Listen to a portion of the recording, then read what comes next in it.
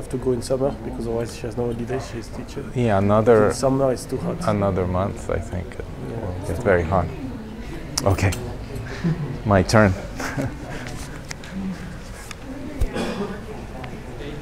Welcome to the second talk of our second day in our conference. And our next speaker is Nabil Reichstein from British Columbia, and he will talk about simplifying polynomials by Chernow's transformation.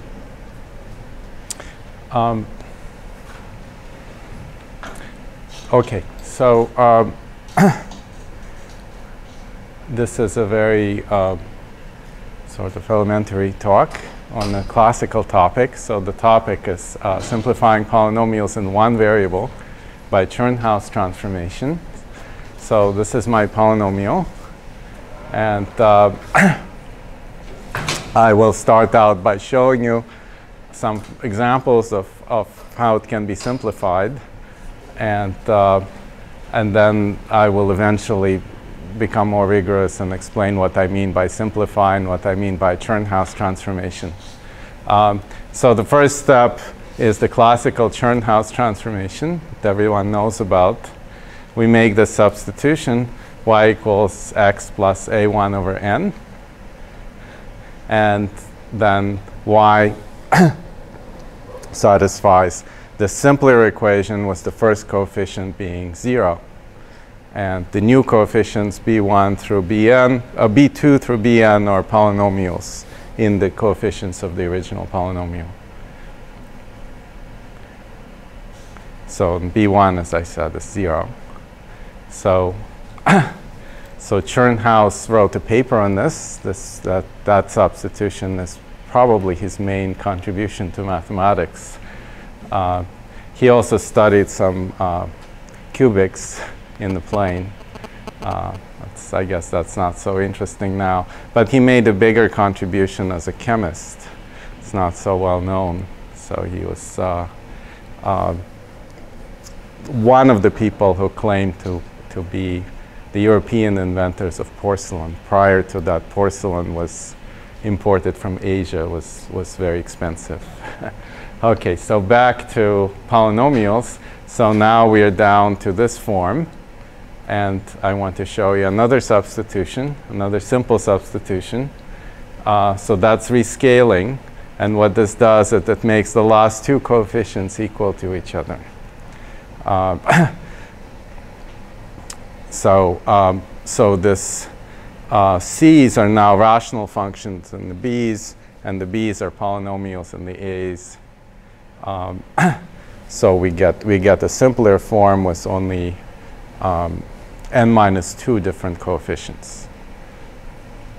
Note that this substitution makes sense only if bn minus 1 and bn are non-zero.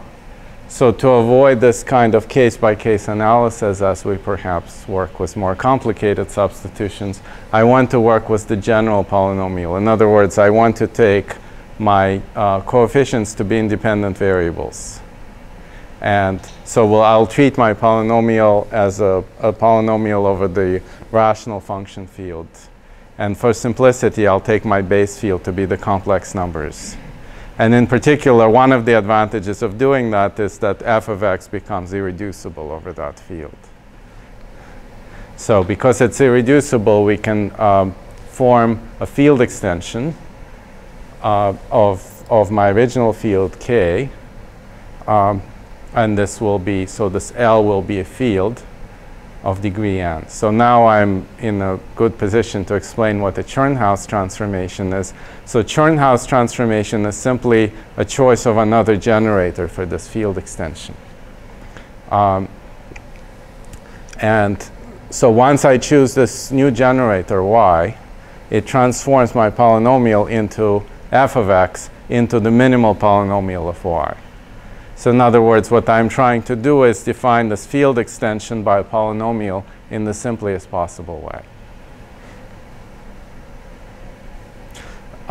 Another remark here is that almost any y will be a generator, right? Because of the way I set this up.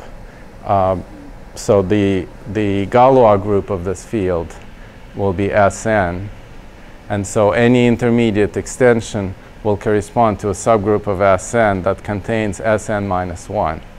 And there aren't any such groups other than Sn and Sn minus 1. So any non-constant element will be, that's not in K, will be a generator.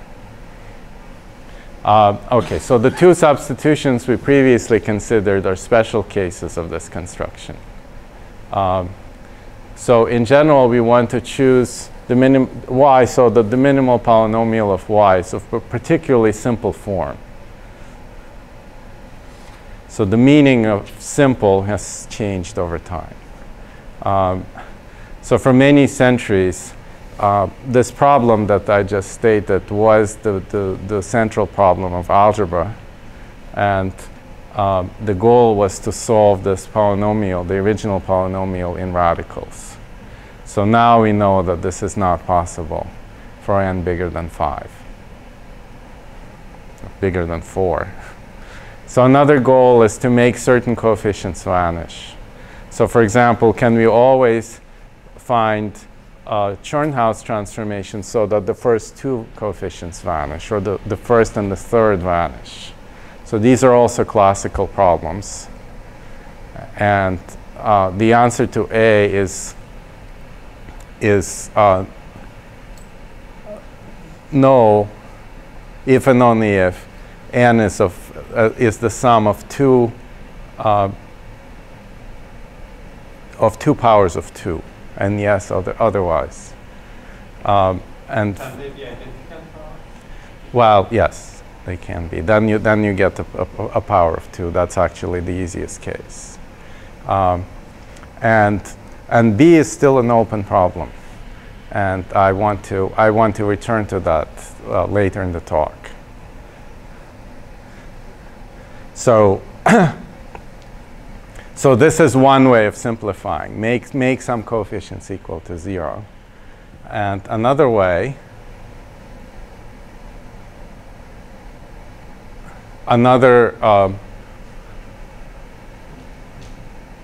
possible way of measuring how complicated the polynomial is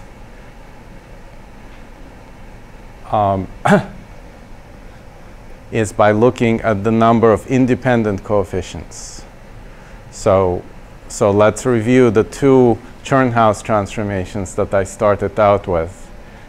So the first one made one of the coefficients 0, and the second one didn't make any of the any of the remaining coefficients 0, but it made two of them equal to each other. So in each case, the number of independent coefficients decreased by 1. In general, what kind of field are you working with? Pardon me? In general, what's the underlying field? So it's the complex numbers with the coefficients, the a1 through an being independent variables. So that's what I'm looking at. This is the general polynomial.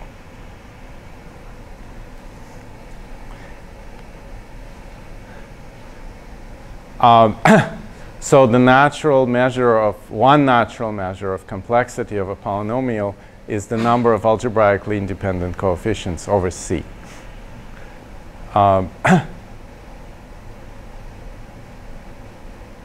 So the goal in this formulation is to choose a Chernhouse transformation so that it transforms our general polynomial to one where this transcendence degree, where if I take all the coefficients and the field that they generate over C should be of the smallest possible transcendence degree. So I will denote this minimal transcendence degree by tau of n.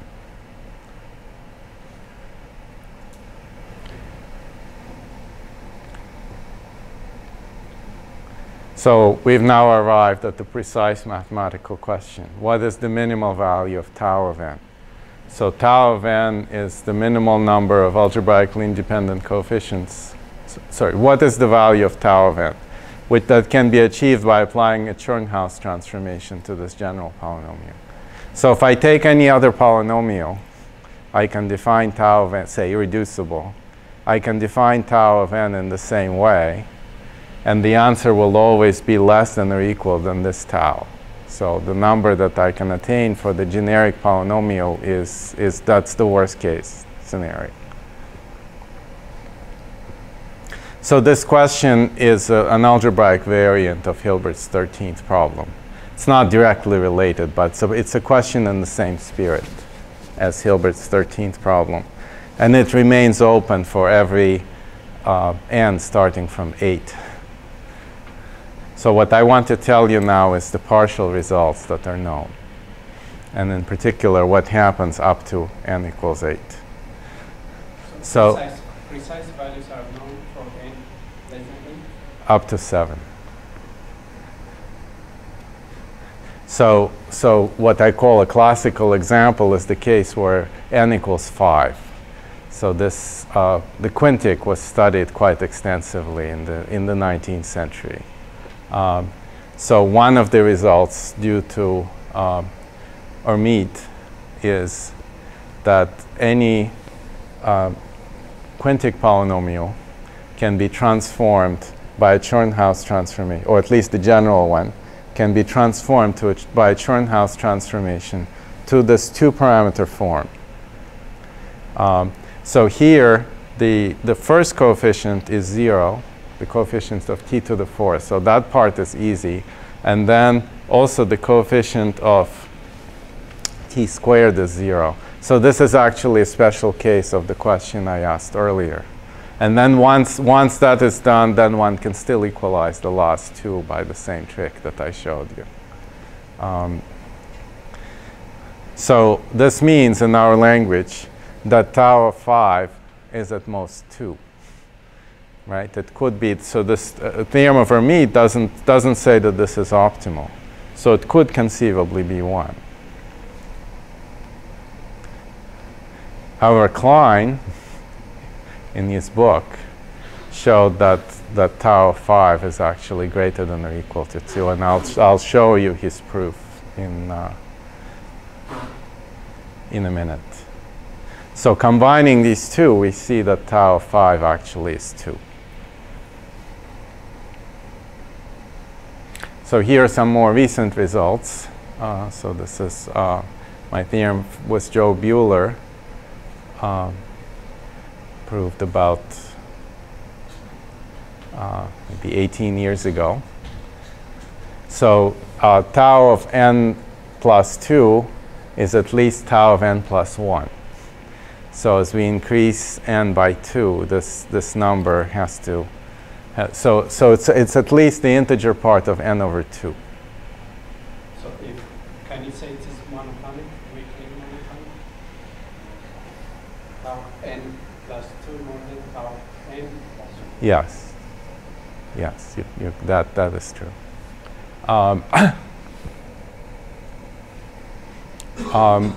And maybe I'll say a little more about that in a minute. But for the upper bound is sort of disappointing. So it's only n minus 3. And so I showed you how to get down to n minus 2 with those two simple tricks. So there's only one more that I can do. And well, it's disappointing. It's not clear which one is closer. So let me just go through the remarks. So the first remark is that for n equals 5, we recover Klein's theorem. So Klein's theorem is a special case because when n equals 5, tau is between the integer part of 5 over 2, which is 2, and 5 minus 3, which is also 2. So another observation is that if we want to make lots of coefficients 0, this gives some kind of a bound to that. So we can't make more than half of them 0.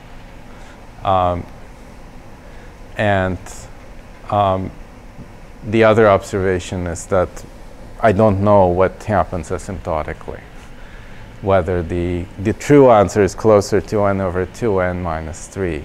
So the reason why this equation in part B, the inequality in part B is so weak may be that that's the right answer. So for n up to 6, these two inequalities actually given equality. So for 7, Alex Duncan proved that the answer is 4. So this is the only little bit of evidence that we have between n over 2, integer part of n over 2 and n minus 3, that at least in this case it's n minus 3. So and this is particularly interesting historically because polynomials of degree 7 were specifically mentioned in the statement of Hilbert's 13th problem. So I mean, this is Hilbert's 13th problem is probably a good topic for a separate talk. I'll just mention that Hilbert stated his problem for continuous functions, and that was settled in the 1950s by Kolmogorov and Arnold. So Arnold was still an undergraduate then, and since then Arnold. After that, Arnold came to believe that Hilbert didn't really mean it this way, that what he really meant was an algebraic version. And he stated this algebraic version in print. And this algebraic version is not exactly the same question that I asked, but it is in the same spirit. So in particular, in Arnold's version, one is allowed to take roots, which I'm not allowing here. And so I suspect, for the continuous version, the answer is 1. And I suspect that for the algebraic version, as stated by Arnold and Shimura, the answer is also 1. But for this one, this is a different type of answers. There are many more parameters that are needed here. Okay, so now I want to show you proofs, or at least proof outlines for some of these results. So the starting point for all of them is the following geometric interpretation of Chern-Haus transformations. So a Chern-Haus transformation, the way I defined it was the substitution, was finding a different generator for my general field extension of degree n is actually the same thing as an Sn equivariant rational map from the n-dimensional affine space to itself. So the only thing I require is that Sn should act faithfully on the image. In other words, the image should not be contained in the diagonal. So recall that the rational map is given by n rational functions in n variables in this case. And it's only defined on the Zariski dense open subset, which is obtained by removing the 0 locus of the denominators. So the image of a rational map is by definition the Zariski closure of the image of the regular map, of this map on its domain where it's defined. So returning to our two examples, the classical Chern-Haus transformation is simply the linear projection from Cn. So if we think of Cn as a representation of Sn, it's the direct sum of two representations, a one-dimensional trivial representation and this n-1 dimensional reducible representation. So my first example is simply corresponds to the projection to this n-1 dimensional representation. And the second example is a little bit more tricky, but it is rescaling so that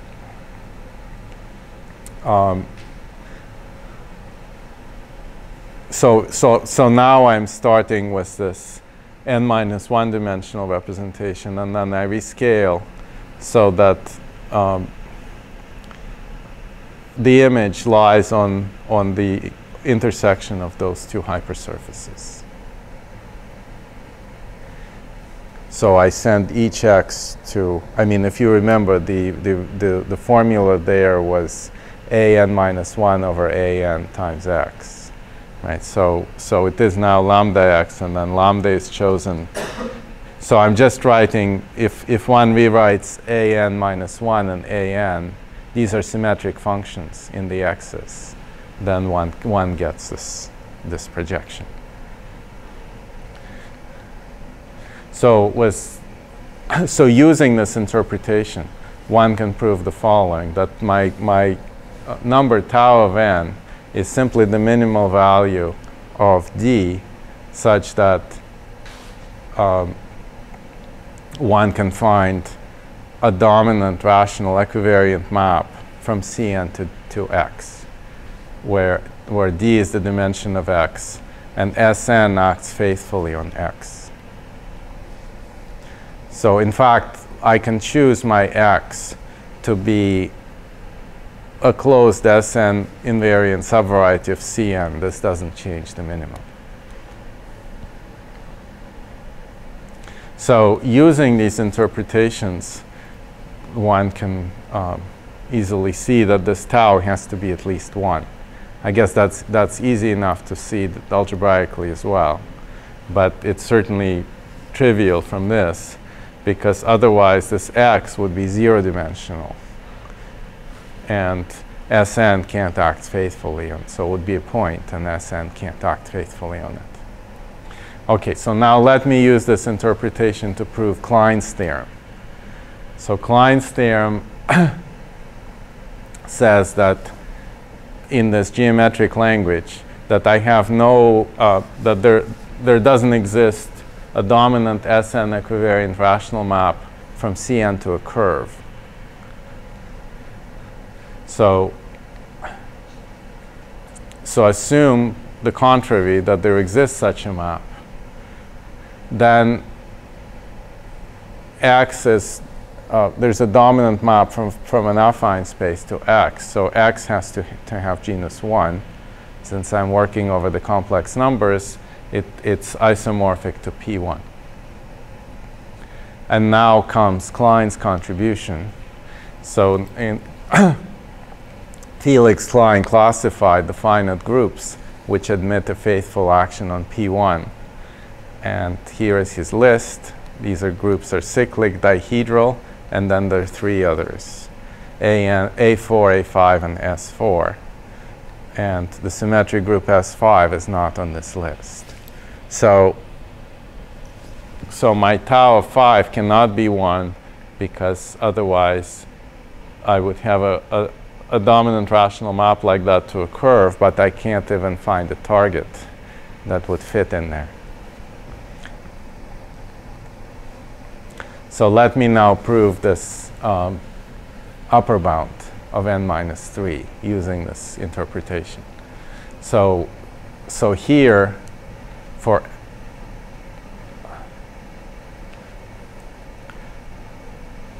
x, I take the quotient of P1 to the power n mod PGL2.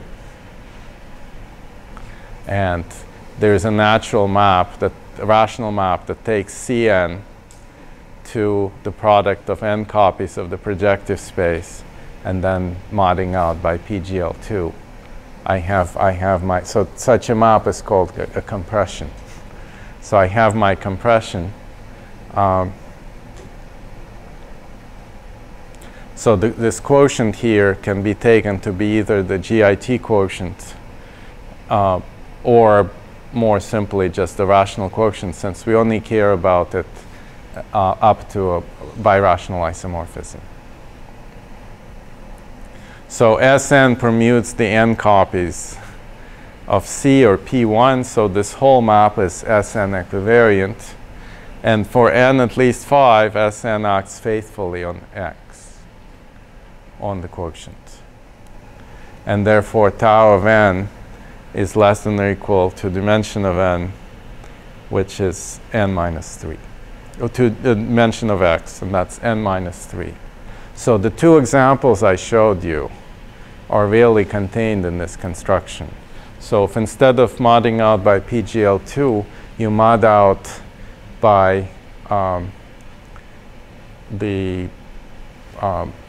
by unipotent subgroup of PGL2, then you get the Chernhouse transformation. And if you mod out by the Borel subgroup, then you get my second. You get the combination of the two tricks that I showed you. So this is a little bit stronger, but it only works for n starting from 5. So if there is going to be any improvement from this inequality, then you have to find a suitable quotient phi, which depends on n. Well, you probably can't construct x as a quotient anymore. It would have to be something else.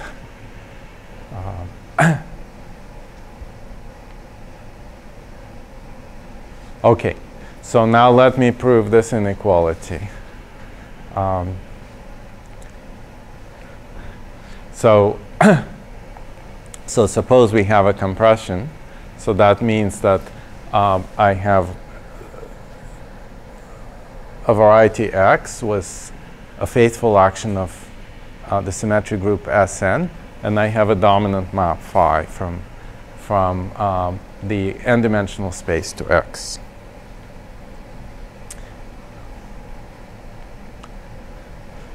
So our goal is to show that the dimension of X is at least the integer part of n over 2. So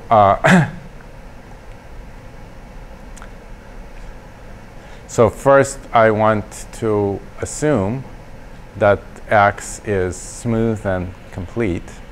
I can do this by resolving its singularity. Well, first finding some completion and then resolving its singularities.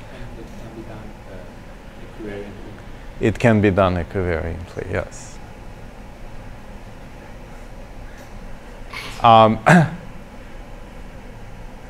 So the key lemma is that the existence of phi implies that X has an A fixed point for any abelian subgroup A of Sn. So note that Cn has a fixed point for Sn itself, namely the origin. So if my map phi were defined at the origin, then I would simply take this fixed point X to be the image of the origin. But it is not. Most likely it's not. We're not assuming that it is. So, so what this key lemma says is that even though it may not be defined there, we can still somehow transport this fixed point to X, but only at the expense of replacing Sn by an abelian subgroup. This is actually quite easy to prove. So to prove this inequality above, we take A to be the subgroup generated by the 2 cycles, the commuting 2 cycles, 1, 2, 3, 4, 5, 6, and so on. So this group is just the cyclic group of order 2 to the power integer part of n over 2.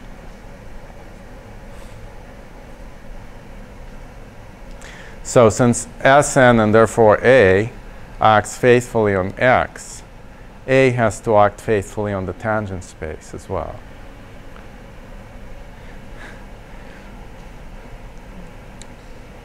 So this is a form of Nakayama's lemma. If some element of A fixes a point and fixes every tangent vector at that point, then it has to act trivially on all of X. So that's the reason I wanted to resolve the singularities of X, because I wanted that point to be smooth. And therefore, this group A has to have a faithful representation on the tangent space. And this is only possible if the dimension of the tangent space is at least the integer part of n over 2. And therefore, the dimension of X has to be at least the integer part of n over 2. So there are many proofs of this inequality now. This is not the easiest proof, because I think conceptually it's probably the easiest, but it does rely on resolution of singularities. Some of the others don't. Okay, so now let me make a few remarks about Duncan's proof in the case where n equals 7. So, so he actually proved that tau of 7 equals 4. But the difficult direction is, I mean, we know that tau of 7 is is less than or equal to 7 minus 3, which is 4. So the difficult direction is the other inequality. Tau of 7 is greater than or equal to 4. In other words, if we have a compression from C7 to X, then X cannot be a threefold. One can show that the dimension of X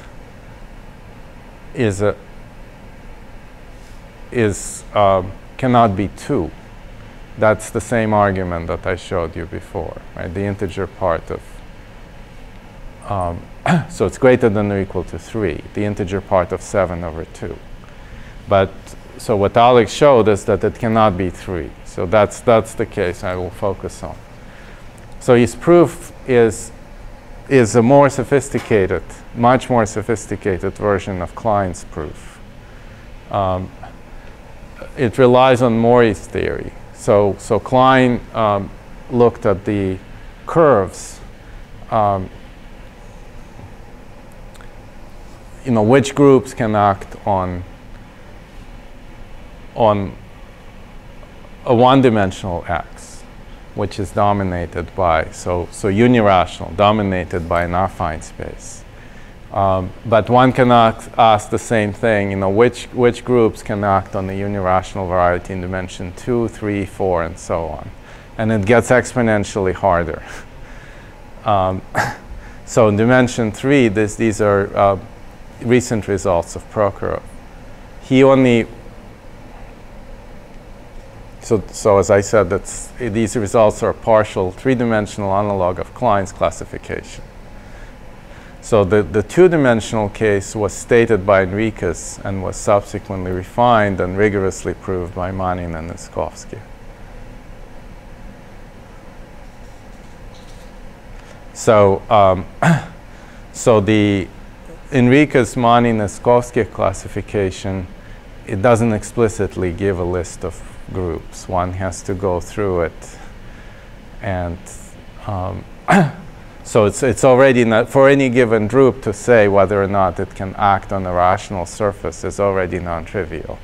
For threefolds, this is, in full generality, this is completely out of the question. So Prokhorov only worked with simple groups. So fortunately, A7 is a simple group that's relevant here.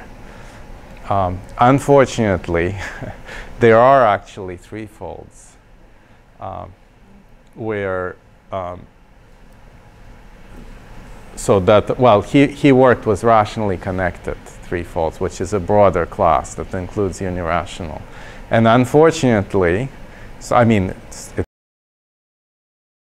complicates the situation that S7 may actually act on some of these threefolds.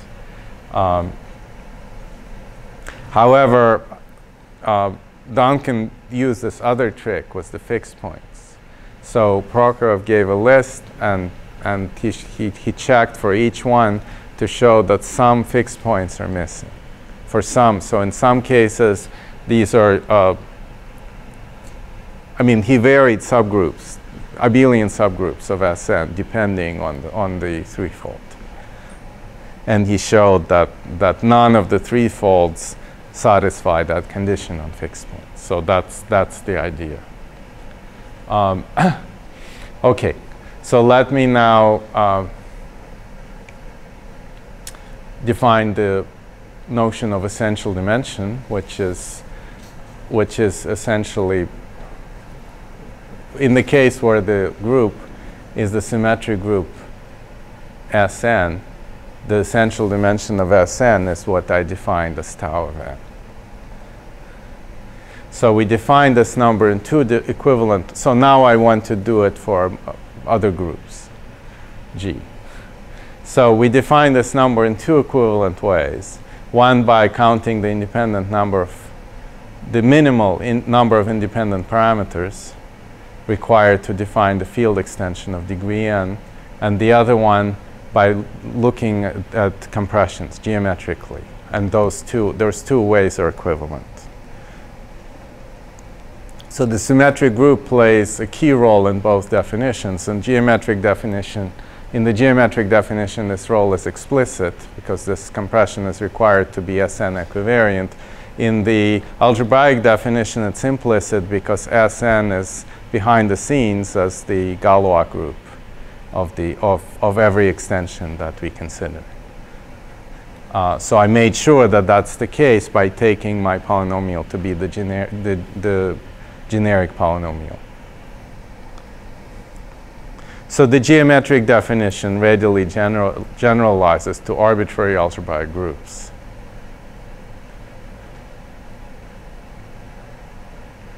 So one has to start with a linear representation and look at compressions. So the only change here is that for an algebraic group, the action should be generically free rather than just faithful. And then for many algebraic groups, this number also has an algebraic interpretation that's similar to the minimal number of algebraically independent coefficients. So it's the minimal number of parameters required to define certain algebraic objects.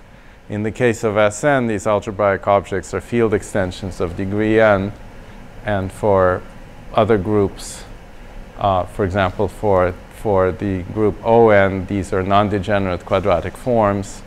For PGLN, these are central simple algebras. For G2, they are Actonian algebras, and one can give very similar definitions to the ones I gave. So in each case, there's a unique split object of each type defined over the base field C, and G is the automorphism group of this object. So in the case of On, this object is the split quadratic form. In the case of PGLN, this object is the the matrix algebra. And in general, these objects are elements of the first Galois cohomology set. So in each case, the essential dimension is the number of independent parameters required to define the most complicated object of the appropriate type.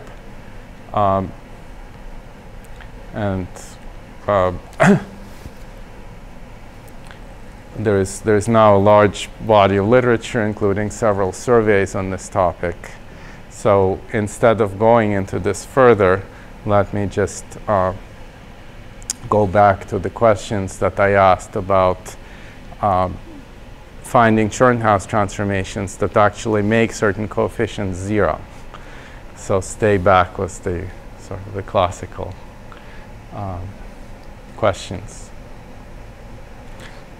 Okay, so here's the question that I want to address.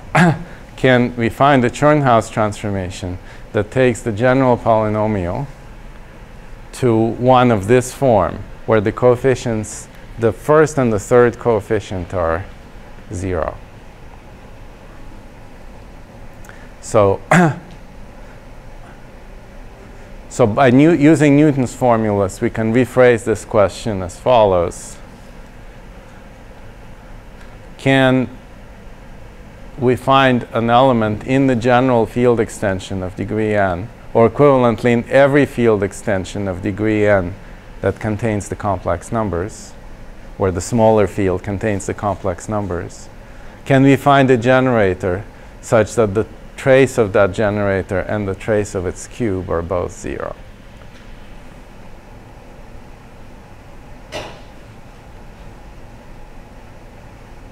Here the trace is the usual trace in a finite field extension. So it's the trace of the linear transformation from L to L, viewed as a K vector space given by multiplication by Y. Okay, so I've already showed you the answer. Well, previously I showed you the theorem in connection with counting the number of independent parameters, but it actually gives the answer to this question. right? So that's Hermite's theorem in the case where n equals 5.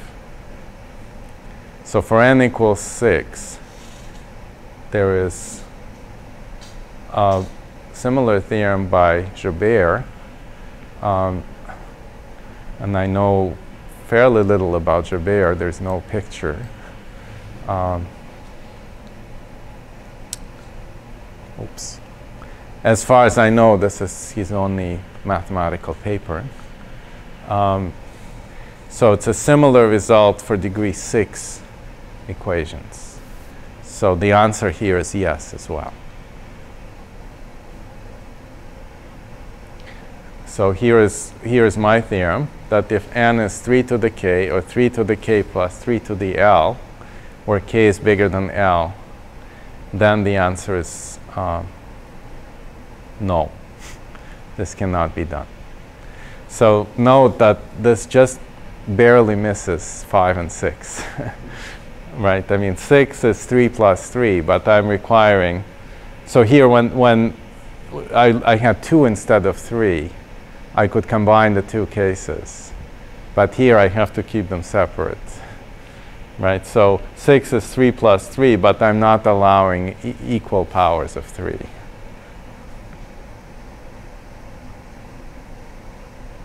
So in particular, these classical theorems do not extend to polynomials of degree 9, 10, 12, 27, and so on. You can check that all of those are of this form.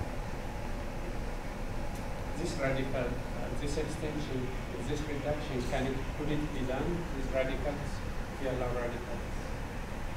radicals? Yes. Yes. And I think that this will become clear in maybe the next slide. So there are two ways to think about this, equivalent, of course. One is, again, in terms of these equivariant rational maps. So here, I'm asking, I don't care what the dimension of X is anymore. But I mean, what the dimension of the image is. But I want this map to land in this subvariety of the projective space, given by this linear equation and cubic equation. That's what I'm asking. It's an equivalent question. Is there such an SN equivariant rational map? And so the theorem on the previous slide that this is not possible, again, goes back to the fixed points. So the way I prove that it's impossible for those particular values of n is I find an abelian group inside Sn, and I show that this abelian group doesn't have a fixed point in this subvariety. So when n is a power of 3, I just take a to be the integers mod 3, and I embed it to the power m, and I embed it into Sn by the regular action. And then the fixed points are precisely, so I'm taking the regular representation of this group, and I just decompose it as a direct sum of one-dimensional irreducible representations, and the fixed points are exactly these one-dimensional. The fixed points in the projective space Pn-1 are exactly these one-dimensional character spaces, and then I just check that none of them satisfies this equation. And if n is of this type, then the argument is similar but a little bit more complicated. I take the product of two such groups. Oops, instead of pointing with my finger. So two groups of this form, one for m and one for k, and then I take the direct product, and I take the and then I embed them into the symmetric groups, and then take the product of the symmetric groups and embed it into Sn. And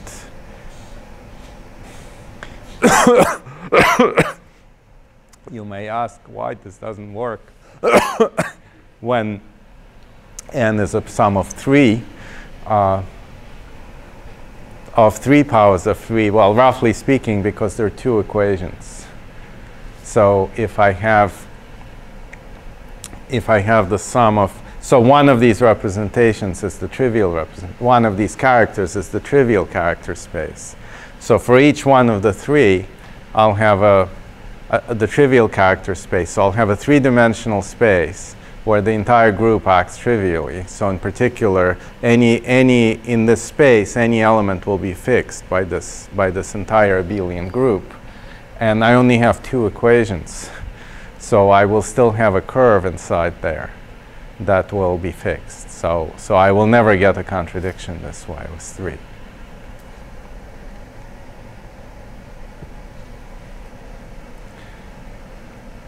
Okay, so so if n is not of this form, the situation is more delicate. Well, for one thing, we have 2 values of n where we know the answer is yes. So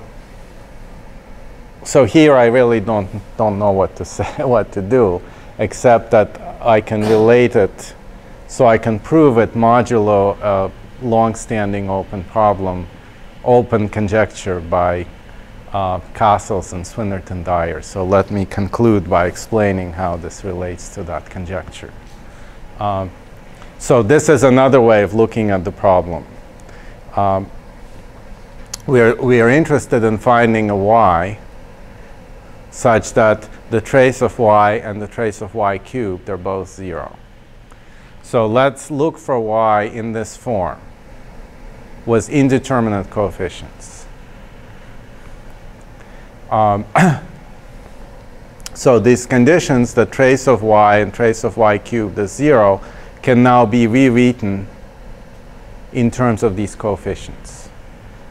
So the trace of x, x squared, x cubed, and so on are known. They are, by Newton's formulas, they can be rewritten as polynomials in these coefficients, in the elementary symmetric polynomials. So the condition that trace of y is 0 becomes a linear equation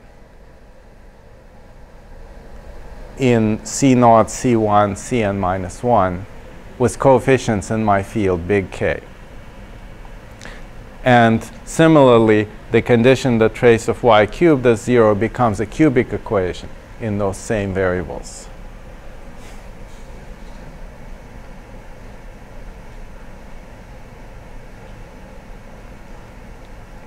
So this linear equation and this cubic equation give me a cubic hypersurface in the projective space Pn minus 2. And this cubic hypersurface is defined over my field big K.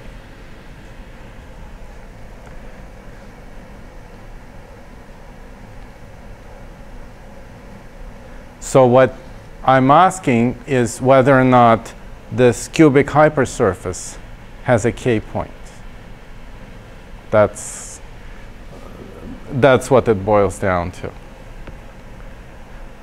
And if n is of this form, 3 to the m, or the sum of 2 powers of 3, then the argument that I gave you before actually shows that this cubic hypersurface doesn't even have a 0 cycle of degree 1 over k. So certainly doesn't have a k point. So that's totally hopeless. But if n is not of this form, then I can show that x actually has a 0 cycle of degree 1 over k. And so the situation is more delicate because in this case, there's a long-standing conjecture of Castles and Swinnerton-Dyer that asserts that if a cubic hypersurface has a 0 cycle of degree 1 over k, then it has a rational point. So if one assumes this conjecture, then the converse to my theorem is also true. Another remark is that if one replaces 3 by 2, then this conjecture becomes a theorem.